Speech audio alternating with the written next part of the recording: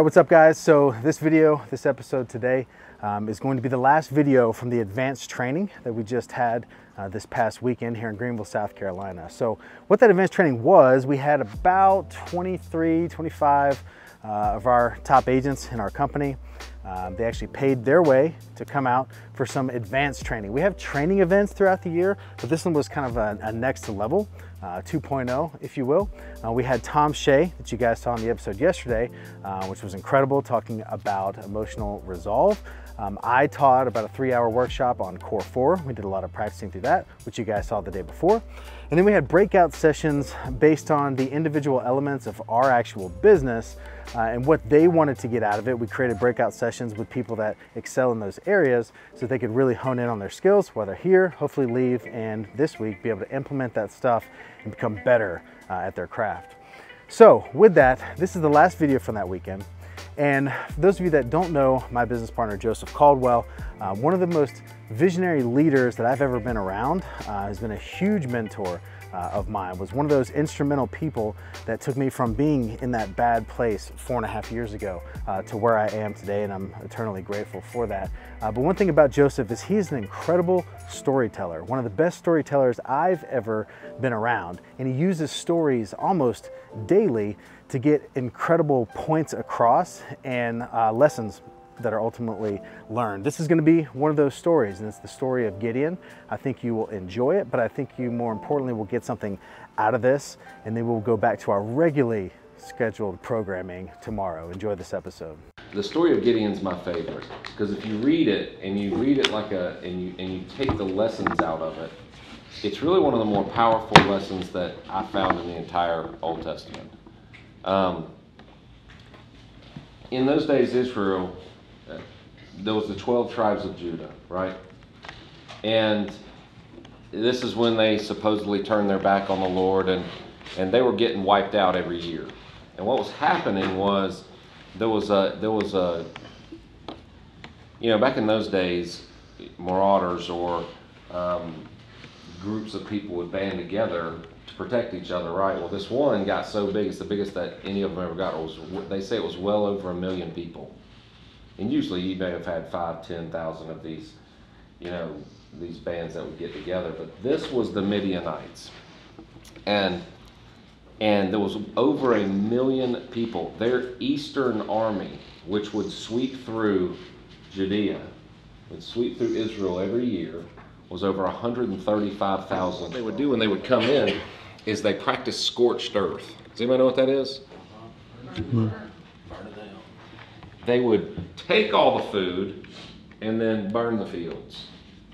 They would get as much water as they needed out of the wells, and then they would fill them in. What does that do to a people? It kills them. It completely kills them. They would take all of the childbearing women with them and force them into slavery and bearing children for them. They would take all of the children and the youngsters and raise them as their own. They would kill every warrior they could as they came through. So demolish any army, right? About the only ones left were the ones that were hiding and sneaking and running. And Gideon was one of those. So Gideon, the story opens up, and Gideon is sneaking through caves, sneaking from here to there, trying to make it to a place where he had hidden some food for his family. It was his job to go get it. So when the story opens up there, he's sneaking around, and it says that an angel of the Lord came to see him. All right, showed up. And when the angel of the Lord showed up, do you know what he said? He said, "Hail," which is a sign of great respect that you give to a great leader. "Hail, mighty man of valor." Gideon is running for his life. He's no warrior. He's sneaking around just to try to get some food that they had hidden because everything else had been destroyed. And literally an angel shows up, and if you study angelic beings throughout the Bible, they literally cannot lie. they're called messengers. They can only deliver the message that God gave them to deliver, and they have to deliver it exactly the way it was supposed to. If you study it, that's how it's supposed to be. So literally, God was saying, "Hail, mighty man of valor." Isn't that crazy? He's sneaking around. He's no mighty man. He's not a warrior. And Gideon goes, "What?" He goes, "You're crazy." He said, "Do you not know that out of the 12 tribes of Israel, Manasseh, mine, is the least?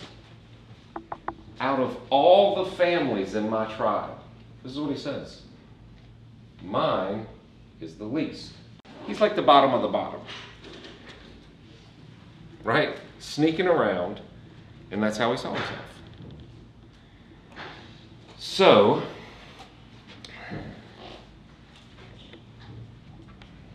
the angel of the Lord, Gideon says, "Don't you know what's happening? The Midianites come through here every year. They destroy our people. You call me a mighty man of valor?" He's mad. I can feel it when I'm reading it. I read between the lines anyway. It's First Joseph's second opinion. And I could just feel it. I could feel that if it was me. If I couldn't cut the mustard for my family and I was the least one in it, and I could sneak around and try to provide food, and man, everybody else in my family is doing, all the other men are doing better than me, all the other tribes are doing better than me. Man, that's a shitty place to be. That's a crazy place to see yourself, right? And then an angel showed up and said, "Hail, mighty man of valor." You know what? I would have heard that as sarcastic as hell. It would have sounded so sarcastic because I would have been seeing and hearing it through my crap-colored hearing aids and glasses, right? And so he complains. He goes, "Where have you been?" He said, "What?" I can just see him sitting there like, what are you doing here? Like, don't you see? We have prayed. We've asked for your help. Where have you been? And he's talking to that angel. I would have been pissed. Would you have been pissed? 7 years they've been demolished every year. Boom, the Midianites have come through. 7 straight years, every year. And he says that. Where have you been for 7 years? And he's going, why haven't you done something about that? We're supposedly your people. Does anybody know what the angel said to him? After he complained and whined and told the whole story. Does anybody know what he said to him?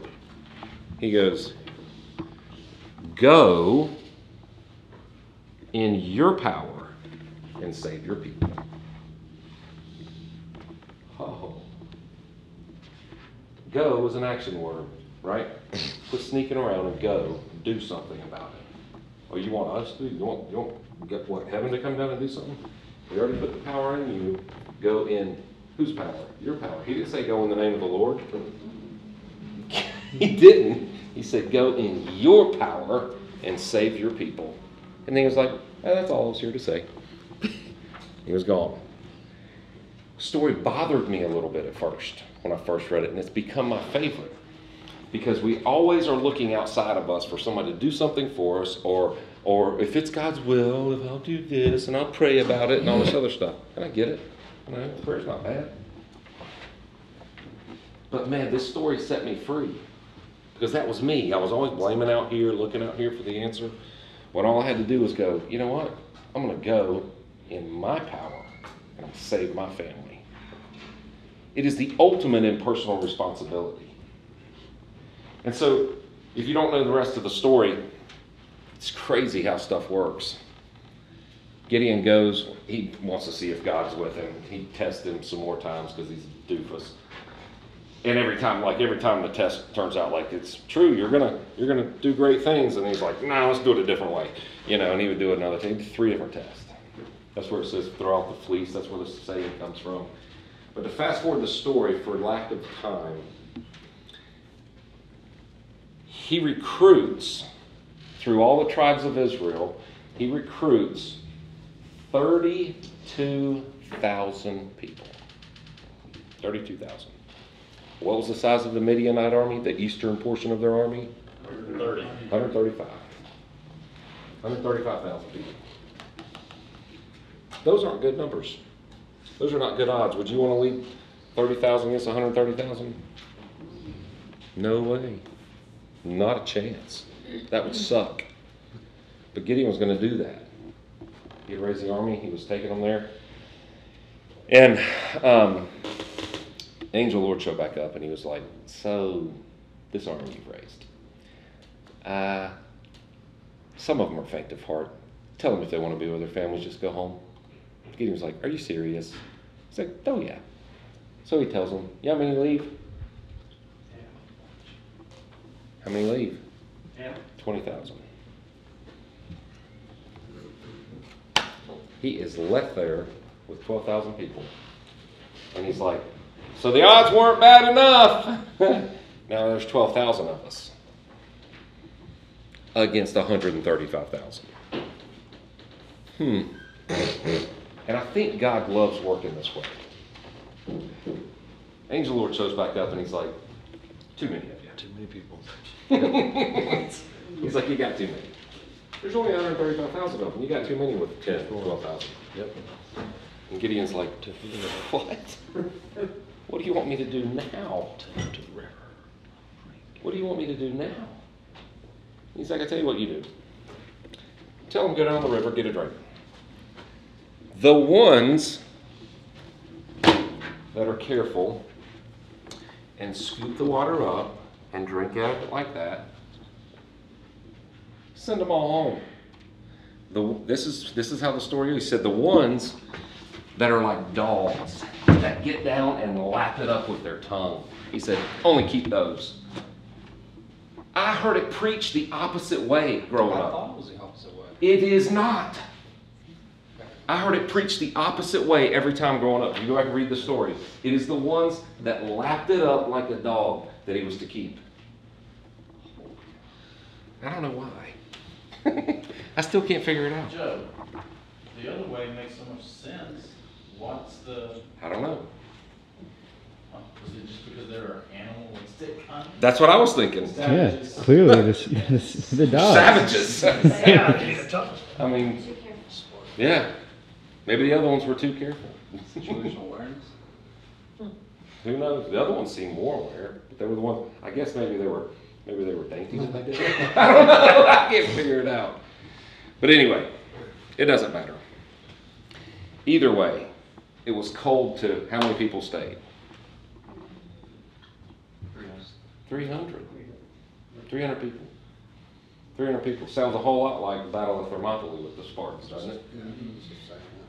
Fast forward through the story. So they engage them at night, and the Midianite army destroys themselves. 135,000, they beat them. 300 against 135,000, and they win. So I was never even concerned with the end of the story. I just kept going back to the hail, mighty man of valor. And I started thinking, man, if he only sees me half as good, maybe I can do something great. Right? Like, I saw myself as way less than everybody around me. When I walked into a room, I promise you, when I walked into a room 10 years ago, I felt like I was the least in the room every time. I don't care who was in the room. I don't care if I was at a daycare. I'm telling you, I felt like I was the least in the room. Always. I always saw myself that way. I really have never told anybody that. But this story, I kept going back to it. And then because I was always like, God, when am I ever going to catch a break? Man, when is this ever going to go my way? When am I ever going to be able to be in a job and not get fired? When am I ever going to be able to not fail at a freaking business? When am I ever going to be able to catch a break? And literally, I would go back to that story and I would be like, hey, mighty man of valor. Mighty man of valor? He had zero. A mighty man of valor has a historical record of defeating all of his foes. You understand that? If you break it down, has a historical record of defeating everybody. What was Gideon's record? Sneaking. Chicken. He had zero record. And then I thought to myself, and I was like, man, that makes so much sense, actually. Because God's not bound by time. God was talking to him as he truly is, because God finished his end before he started his beginning. Isn't that crazy to think about? You're not the you that God knows. The you that finishes the race is the one that he knows, because he walked through your end before you started your beginning. How baffling is that? A little bit. And so I kept going back to that, and I'll go back to that, and I looked at that, and the angel just sat there and listened to him whine. I'm like, I'm a whiner. I may not have said it out loud, but I whined in my head all the time to him. You know, I didn't whine to Nathan about it. I didn't whine to Jeff about it. But I was a freaking whiner. I was a blamer. And I kept going back to that one story and his answer to him. He didn't even address all of his concerns. He just went, go. Oh yeah, in your power. And save. Wait, I thought they were God's people. No, your people. When they're acting like they're acting now, they're yours. It's like you want to save them, do it yourself. And Gideon was like, okay, I'm going to do that. And so all of the stuff that we're doing here with the Core 4 and the Tom Shea and the walking through the stuff with you, I mean, he was just walking you through how you learn to see yourself as a fuck up. Man, is that who you really are? Did anybody in this room see him that way? No. But how you see you, none of these people have the key to your future. Only you do. But we're all that same way in certain areas. As Tom was talking, I was like, I see that in me here. And I was putting the things together. And I've even heard all this stuff with Tom before. Right? So I ask you, as I read this right here, this Task Force Creed, I ask that you think about you and what you're going to do. The type of responsibility that you are going to take through this Core 4.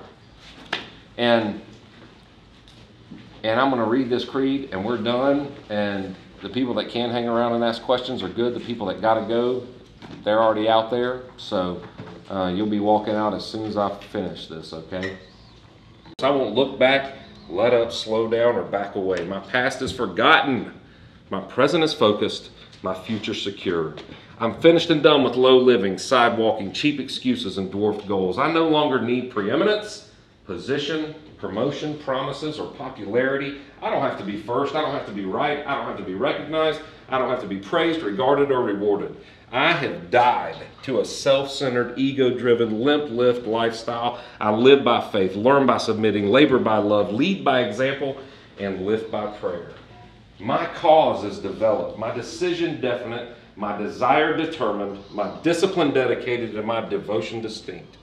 My face is set, my pace is fast, and my road narrow. My way is tough, but my companions are strong, and my counselors are reliable. My purpose is pure, my mission clear, and my values unshakable. I cannot be bought, compromised, detoured, lured away, turned back, deluded, delayed, or denied. I will not flinch in the face of sacrifice, hesitate in the presence of the adversary, negotiate at the table of the enemy, ponder in the pool of popularity, or meander in the maze of mediocrity. I won't give up, shut up, let up until I've stayed up, stored up, prayed up, paid up, and stood up for the price and the cause of our vision. I'll fight when others faint, go when others won't, give till I drop, teach till all know, and work till the task is finished. And when I lay exhausted on the playing field of life, this task force won't have any problem recognizing me as one of their own. Yep. That was my goal. And that can be accomplished through what we call